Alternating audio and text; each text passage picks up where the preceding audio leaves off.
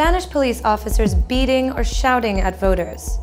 This is what can be seen in new exclusive footage from last October's referendum, from the officers' own cameras. Hello, and welcome to Catalan News.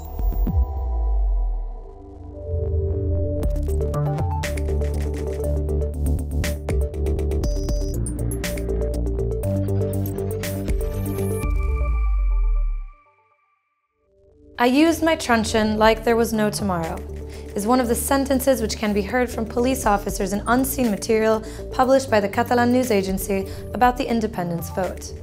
This ahead of the first anniversary of the referendum. Some events are already being held, as you'll see in a minute. Over the last year, many images of the Spanish police violence during the referendum have been published. But now new ones have come out from a whole new perspective: the officers' cameras. Some footage shows citizens protecting polling stations and telling officers they only want to vote. But this didn't prevent them from being pulled from their places in the street or in the entrances of the schools. Some voters seemed terrified when facing the Spanish police.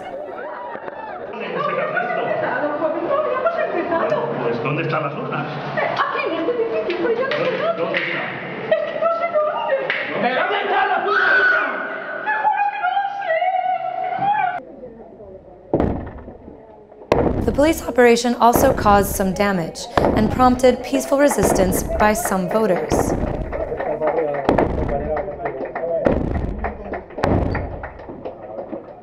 Las patadas también las grabas. Grabando y patadas en los huevos.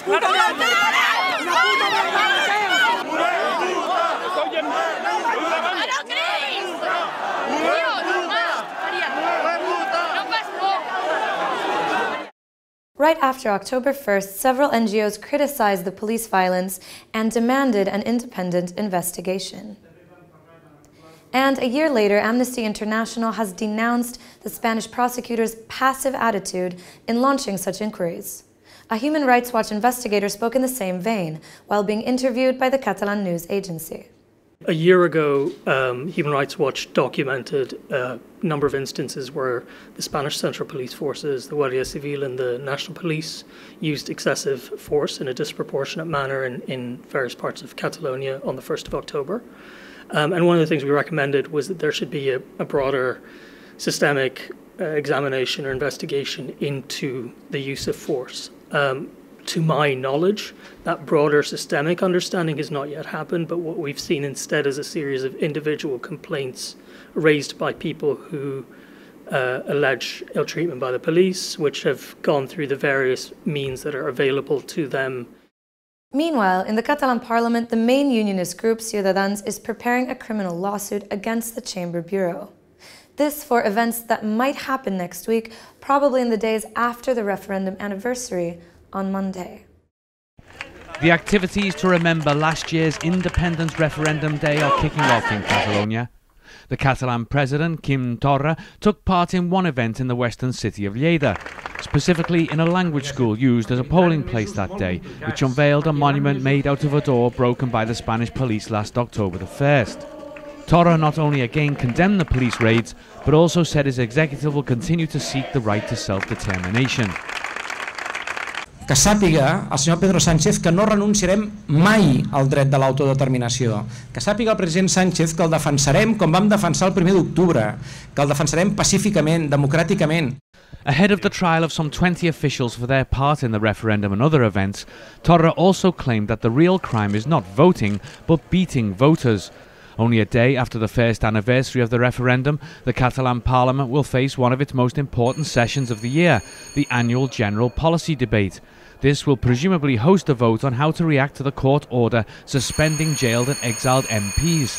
The main unionist party in the chamber, Ciutadans, believes this matter should not be put to the vote but simply abided by, and they are ready to take the issue to court.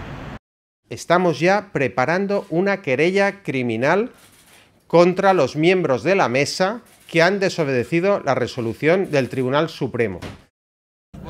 This came on the same day we learned that a judge dismissed a suit filed by Carles Puigdemont against two men who posted a video on social media showing them on top of a tank threatening the Catalan leader. The judge called the video a farce without any intimidatory value.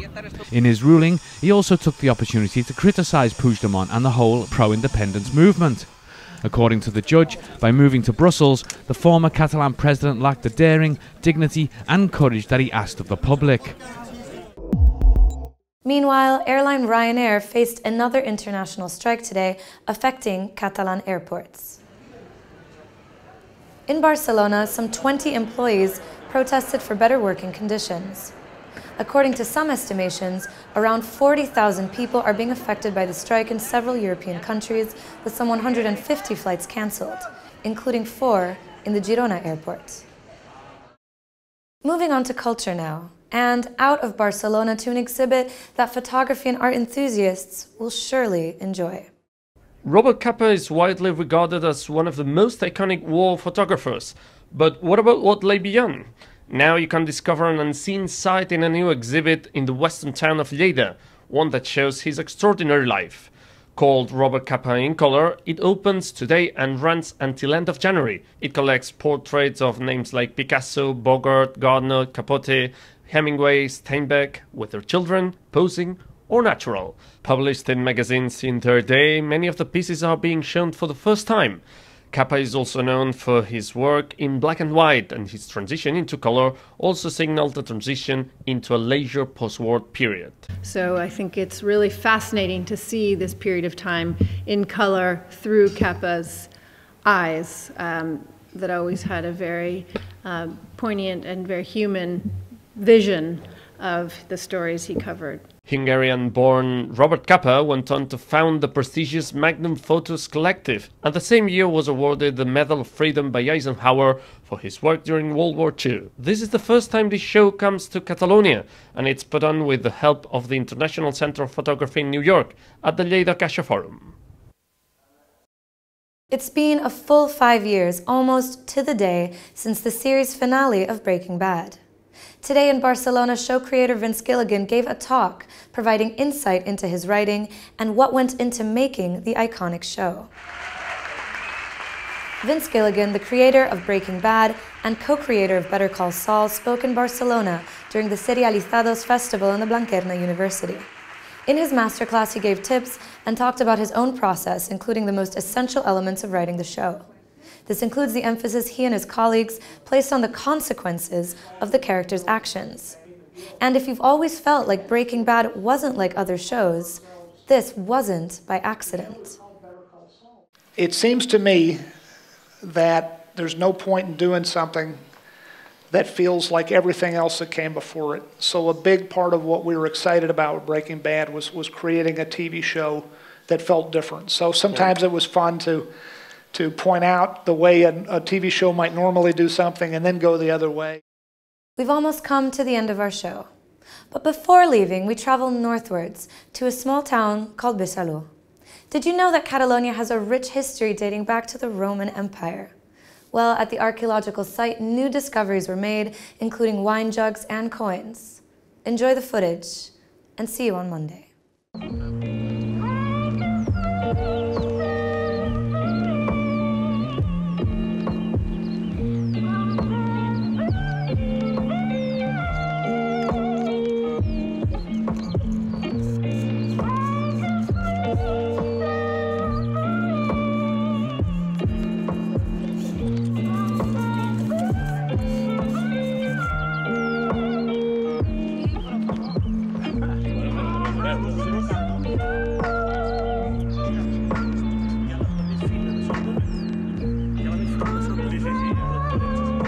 Això és el 136.